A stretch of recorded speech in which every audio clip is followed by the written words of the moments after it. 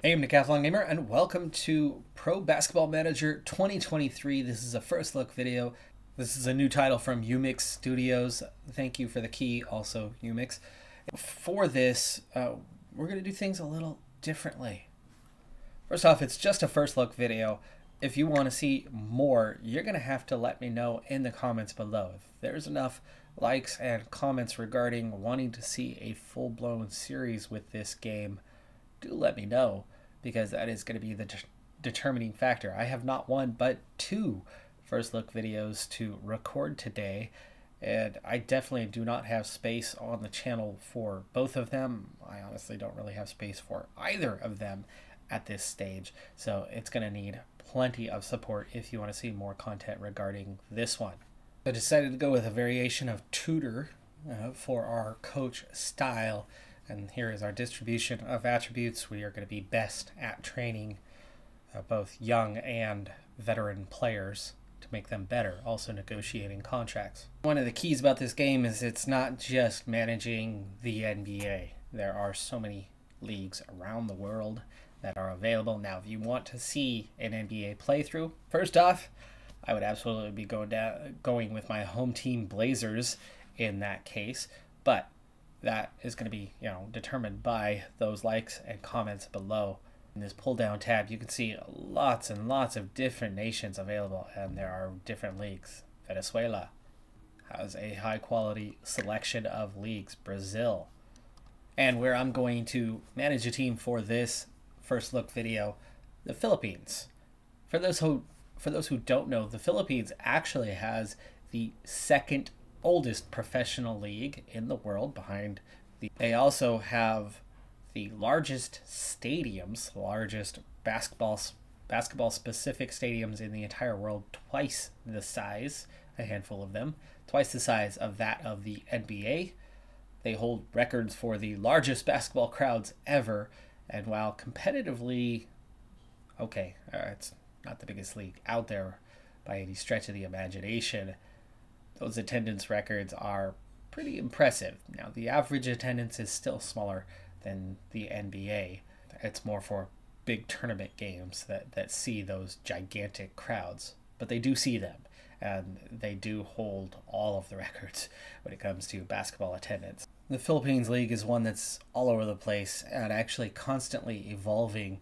A couple of the teams that are here are defunct right now, so this has not been updated recently enough, and there's new teams in their places. Now, the way the Philippines League works is all of the teams are carried by a sponsor, but that sponsor is actually also the owner in the case of the professional league here in the Philippines. The three biggest teams in the Philippines are owned by the same company, subsidiaries of that same company, and that's San Miguel Beer, which, as somebody who has been to the Philippines, my wife is from the Philippines, I have had plenty of San Miguel's beer in my day. But if you know me as a person, I always go for the underdog. I never take the big time player when it comes to any game. So I'm always trying to build from the back and not take a proven winner. In the history of the league, two teams outside of those three have ever won a championship. The share of the championships are divided amongst those three teams, and they hold most all of them. In fact, just 10 championships have ever been won by someone outside of those three, and just two teams have claimed that. One with a couple wins, one with 8 championships, but still less than all three of those San Miguel owned teams. There's a huge discrepancy between the top 4 teams, the 3 plus the other one larger one, and the rest of the league when it comes to finances. So if you look, we don't have anything noteworthy regarding players and facilities, but what we do have is the best team, current best team in terms of finances, is one of those 3, Magnolia Hotshots, and then the team that we're going to take on is very much near the bottom. They are not last, though, when it comes to finances, but pretty dang close to it. The average, we're well below that average. and the worst team, Blackwater, not far below us. And a lot of the teams are down in this area, and then those top few, way above the rest. At roughly 16,000 seats, our small club, small stadium is still fairly close to a lot of NBA and college stadium sizes. In fact, it's still bigger than most college sizes. Average NBA stadiums are 18 to 21,000 in size, and an average game has about 17 to 18,000 fans at it throughout an NBA season across the NBA. While not officially the newest team in the league in real life, in game, the newest team in the league is Phoenix, and that's why I've picked them. To my knowledge, the entire league is spread out across Manila. Quezon City is one of the, say, boroughs of the larger Manila, which is just massive, by the way. I've been to New York, and New York rises very high. Manila, not as high, but oh my goodness, is it packed in. What a huge city that is. Looks like we have 3 weak assistant coaches on low salaries that give us a boost of 9% to training. In fact, I have a 10% boost to training, so I am 10 of our 9% boost. We would actually have a -1 otherwise. Condition is balanced at 0, and recovery is at 0. I don't know if it was a case of expiring contracts or just loading up a league, and I think this might be the case, loading up a league that just didn't have a completed roster format. Therefore, we have our U21s, we have our 16, 17-year-old players. We have no senior league players at this time, so that's going to be tricky. Putting together a roster completely from scratch on a quite limited budget. So at the moment, I don't know exactly what kind of budget we are dealing with. I'm not even sure if I could even sign players right now, but I'm going to see what I can do. Now, looking at the quality of players that are out there, I'm assuming that budget's going to be, a huge problem. Therefore, I'm looking at which players provide some quality, but for whatever reason have lower value than some of the other guys on this list. Also, if I can, getting somebody a little bit younger. But in the case of like a Jared Dillinger, who's just that much cheaper than everybody else around him, if he wants to play, then we're going to let him play. At 4 stars, Albueva is one of the better players potentially in the league. And yes, he's 34, but I think we can potentially get him brought in to be a key guy for us and be a bit cheaper. We're not going to be playing many years anyway, so let's see what happens. Okay, so he is already set to join Magnolia Hotshots. Of course he is. At the end of January, which it's only July now. To start this playthrough, we were also assigned a national team, and I've taken the Philippines for that one. And so the Philippines are currently involved in the FIBA Basketball World Cup Asia qualifiers. It's a second round. It's already certain for both as we go through. But we are playing India. Both teams are coming off multiple losses in a row here in this first round matchup. You can see neither team is very good in terms of the head-to-head matchup here. On average, the Philippines score 70 points and concede 86 per game, where India scores 56 and concedes 94 per game. They are 0-6. Philippines are 3-3 as we enter this one. Philippines won 88-64 last time they played each other earlier in this first round of the qualifiers. So in terms of role, we have 4 roles to assign on our 12-man roster, and then essentially assigning, what position they're going to play, whether they're going to come on as a sub. And you can see the estimated level of the players we have entering this one. Just a single guy under 6 foot, but maxing out at 6'8". Alonso is our tallest player. To my knowledge, this is an updated 3D engine from what the game had previously. As we go ahead and play, we are in, I believe we're in white today. Yes, we are. Defensive foul on that one. And I think we're going to want to play at a slightly faster tempo than this one. Ball in. Three-pointer is good. And India strikes first on the game's opening possession. One coming off the rim, going the other way. 10-minute quarters here. International play, so FIBA rules. Ravina gets our first score. Alright, I'm guessing the yellow, as we now lead 5-3. The yellow is fouls, as Orme got that opening possession foul. Reset into play. Score level at 5 right now. 3 chances on that one, and we're looking at an and 1. Nabung goes to the line and converts the and 1. No, Orme is the one, not Nabung.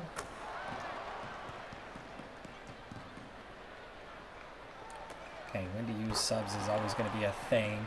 We're 3 minutes in, so it's not too early to get to rotations yet, but it is still on the early side as we lead 10-7 on this one.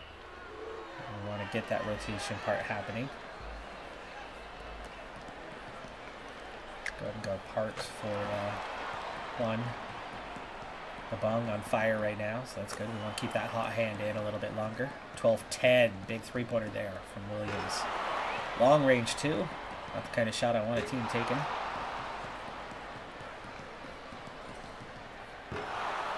5 minutes to go in the quarter. I'll probably make that 2 substitutions. Let's get Orme out. Especially with his foul. Nabong picks up his first foul. That's our second in the quarter. Yeah, Ravina with the foul. Williams, the one guy we seem to be having trouble with right now. He's already got 4 points. Travel on Parks, who just entered the game. And another 3-point shot, and Williams has 7. He has half of India's points as we trail. Fast break giveaway on that one, and we are down 16-12 here. Might be worth considering a timeout as we are playing a little bit poorly, especially beyond the arc, as they've had like 3 threes already.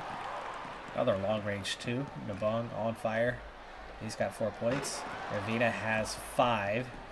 It's kind of the go-to player. Orme has 3, sitting on the bench right now, recovering. And let's go ahead and get Quanley on for Ravina, as he's already fully recovered here. Keep strong players on the court. Keep other guys as fresh as we can as we go along. 1-point game.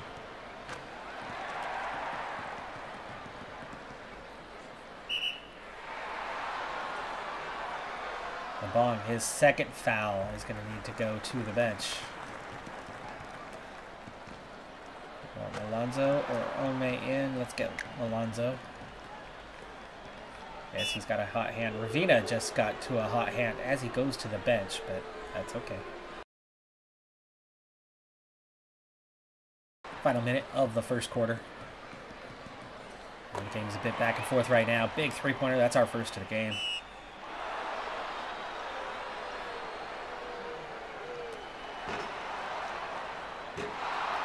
Both free throws missed there. And that three-pointer misses. Long range attempt at the buzzer. And we finish the first quarter up 2 points. Looks like we can give collective instructions. So you could go either way. You go positive feedback from a number of guys. Okay, Ravina still needs a little more time on the bench. Abueva needs a rest. We'll get somebody else on in his place. Probably Orme. We're a little bit lacking in the 3 positions here. Guards, we have a lot of them. I'm wondering if I can utilize a few of these other players, like, say, Newsom. Can Newsom play? We'll see how he does. But we'll give him a couple minutes to see how that goes. If not, Orme will come in shortly thereafter. And second quarter begins. Opening possession here, we drive the lane, and Malonzo, center who came out, drove well on that one. Missed close range. And that 3 is another miss. See, India settles for 3s a lot. Not sure what the call was on that one. Off the ball foul, maybe. Screen and drive, but we kick out to the corner, and Parks makes the 2. Long range 2 there. Looks like his foot was on the line. And Pfizer scores the 3. See how Newsom is doing. Gotta keep an eye on his performance. Another 3-pointer. Back-to-back for India. That's literally the only thing keeping them in this game. I think that's 5 threes in this game already. It's half of their points. Parks makes that 2. Newsom has not done anything since coming on at the small forward position. Travel. Parks needs to come out. Ravina is ready to come back on.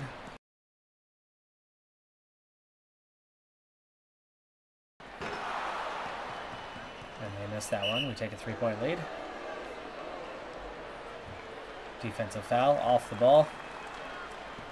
Just before we cross half court. Already 5 minutes into the second quarter. Alonso's been doing pretty well here. Newsom seems to be struggling, so that experiment is not going well. We're going to go ahead and switch here, and then we'll go ahead and put somebody else in at power forward.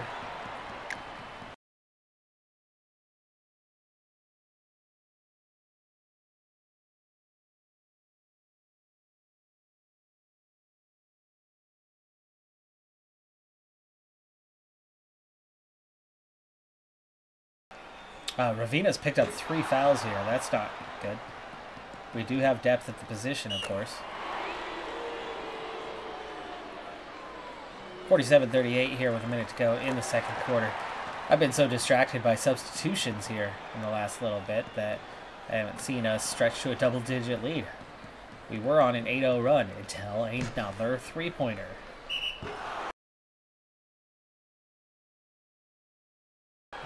He's starting to get a little tired, so let's go ahead and get him out. It's been in whole second quarter. Halftime.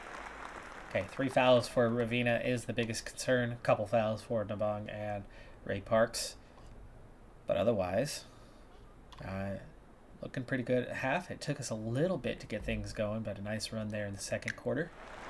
Second half underway. Of course, going the opposite direction this time. And India strikes first. Williams, he's having a big day. He's got 15 points. If not for him, we would be all over this one. Nice screen there to set up the mid-range jumper. 51-43. 5 rebounds for Singalang. Ravina starts on the bench with his 3 fouls. Parks already scores twice, and something just happened. I don't know what it is. Is that a timeout? Must be a timeout. It is a timeout. We've got 50 seconds left. I like that. That's nice. 1-point lead. Go ahead, just general encouragement. Out of the timeout, do we want to make any changes? Not yet. Settling for a lot of long-range 2s, which is definitely not my coaching style. I do coach basketball. Just had a game last night. It was not a victory, though. Got a Very inexperienced team this year.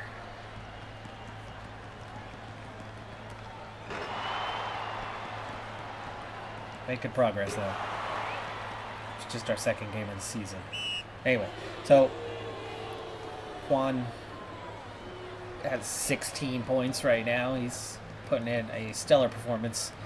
Point guard position has been a strong one for us. Nabong is doing pretty well. He does have those 2 fouls. I'm wondering if Malonzo, who of course is doing fantastic, we want to get him back in there. Save for Singalang, but I don't think we have enough depth to really be messing with that right now. 3rd foul for Nabong, so that'll seal that one. Ravina's still on the bench. We obviously want to get him back out there before long. Parks with a couple fouls might actually be the guy to sub out in this situation.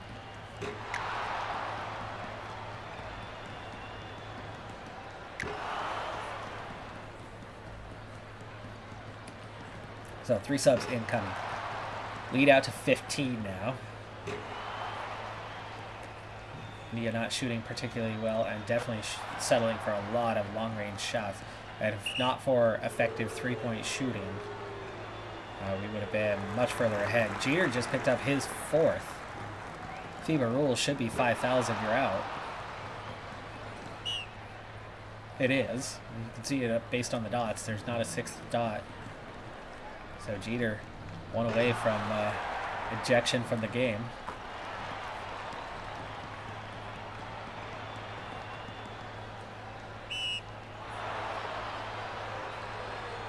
Picks up his 1st foul. That's okay. It's just 1.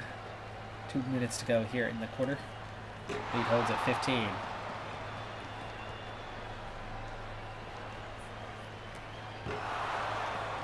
That 3 is no good. Doyle comes away with the rebound. Jeter pulls up for the tray and has it. It's his first made shot of the game. But we answer. Juan, his 3 makes it 19 in the game for him. I love it. The timeout has a timer. I took too long making a decision, and I did not get my substitutions complete. Now Newsom's got to come back in at that small forward position where I just don't have the depth. I have 5 players for all of the forward spots, and that is the end of the quarter. And again, there's a timer here, 2 minutes. I like that. That's a really cool feature. Quan, 91%. We'll get him back in soon. Nabong is back to 97%. He does have 3 fouls, though.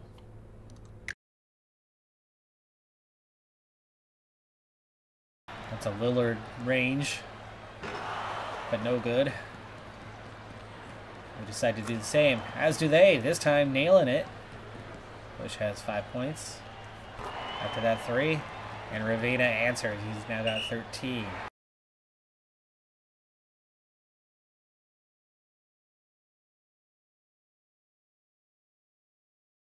Ravina makes both free throws now with 15 points. We're going to get Quan on for his last shift of the game. Ravina might be done for the day. We may not get it back on if his lead holds. 6.5 to go here in the game. Nabong, 12th point of the day, another timeout.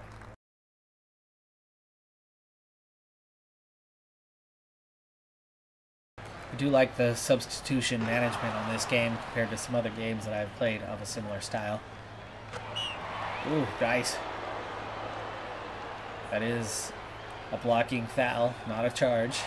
Ramos takes the N1. Action's a little fast for calling the play-by-play. And this is only ×2 speed. It has ×3 speed. Of course, the other option is your standard ×1. Now 5 minutes to go.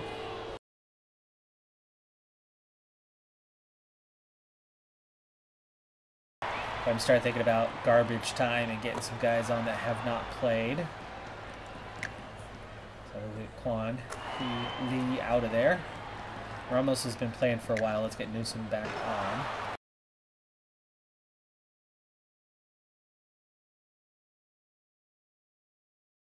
Play him out of position. That's fine. 2 minutes to go.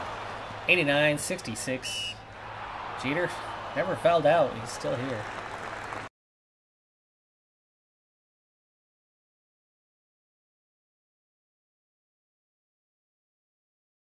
Sangala, 11 rebounds. Good job on the boards for him, even though he's only got 6 points. Jeter with the 3, just 6 points, but that's going to wrap up the game. At the very end, we drop to a 20-point advantage, but we win 92-72. This is what our group looks like, by the way. For the qualifiers, it's just a 3-team group. No wonder we've played each other multiple times. India, winless. Philippines, beating India, but continually losing to the other opponent, which is New Zealand. Being that we pick things up in the off-season, FIBA is the continuation of what's going on with the Asian qualifiers. So the next one would be a game against Lebanon, and they've been really good. They're first in their group. They've only lost a single match over the last calendar year with about 10 wins. It's about 10-1 through that stretch. Pretty tough team that we would be going up against in this one, but it's already been a full month from where that last one was. And I think we would be seeing a bit more of the same thing we just witnessed, other than maybe coming out on the losing end. There's definitely something here, and there are some aspects I like. The substitution patterns, the 3D gameplay is certainly decent, and there is potential here. And I certainly like that not only do you have the NBA, but you have leagues across the world. You have some real teams. We have a mod that gave real player names, pictures, and then there's also women's game, and that's definitely appealing to so many people. I mean, I would love to take my alma mater and first overall draft pick, Sabrina Ionescu, with her New York Liberty, and see what I can do, or with my home state, Seattle Storm, and see what you can do. So WNBA would be pretty cool to have as well. But that's going to do it for this first look. I said this at the beginning, I'll say it one more time. If you like what you see here, please take a moment, drop below, click that like button, and leave a comment whether you want to see a full series. Whether that is a full series here in the Philippines, whether that is an NBA series, whether that's a WNBA series. What would you like to see? Have a good one. Be safe out there. Bye for now.